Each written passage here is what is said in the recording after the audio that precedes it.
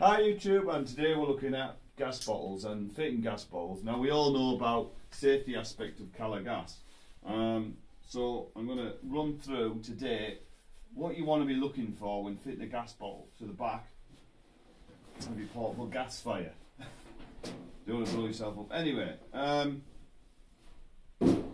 here again, that's your safe, that's where the gas is, your valve. Everything's got to make sure that this here is tight. Okay, right, that lets it gas in and out. You'll see this valve here releases the pressure, decreases. That switches it off, turns it on. The regulator. These have to be, make sure these are up to date, and this is, you know, because sometimes you have to change these on occasion. So it's a good idea when you're looking, you're changing the gas bottle's been on for a while, it's a good idea to make sure everything's tight at the back, that the valve itself is tight. You know, get yourself in there, make sure there's no, that you can't turn that, that's fine. So the last thing you want to do is that coming off. So you've got your gas bottle, you brought it home, weighs a ton, okay? What you do, you pop it, you get that little thing out of the way, you slip this in like that. Right. Once that's in nice and safe, there's your regulator. You take your cap off. Alright, that's just a safety thing. You normally get what's called a free health check from calor. Alright, so then you get your regulator. Now that drops on. There's different types. Okay, that just normally goes. There's a button under here. You'll notice there. Let you show. Okay, and you just press that in, and it should click. If it doesn't click, it's not on right. It's important that that is secure. All right. Now, for the day's purposes, I'm not going to put the back on. You know, I could do, but that'll actually secure. Actually, I will put the back on.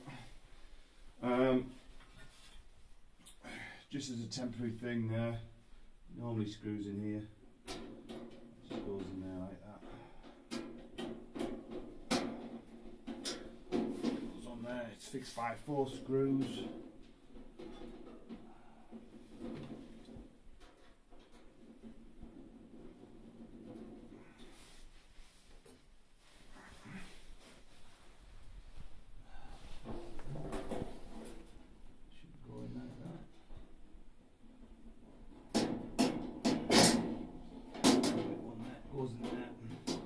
I mean, these, the metal on this isn't really that strong, but it's designed to be portable, so it doesn't weigh an awful lot.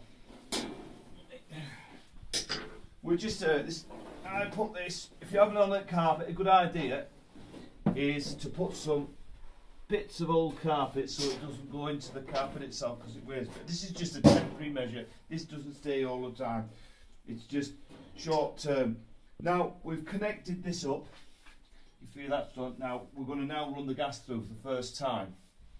So the regulator, if you see here, that goes up. You'll hear the gas click. Okay. So that's running through now. Make sure these are on. So now we'll depress that down to let it run through. And the first time you do it, just let it run through. Hold it down for a bit. You smell a bit of gas. Might be a good idea to open the window, the door, and that's it. And we didn't kill ourselves either. So, yeah, that's how to change your gas bottle. A few safety checks. Make sure it's all running. Let it run through for a minute or so. Get the excess gas running through, and that should keep you going nice and warm over the winter months. Inexpensive, and yeah, that's all you need to do. Simple but easy to fit. Okay, thanks very much. Thanks for watching. Remember, watch all my videos, subscribe. If it's out there, it could be on my channel. Thanks again, and thumbs up. Bye.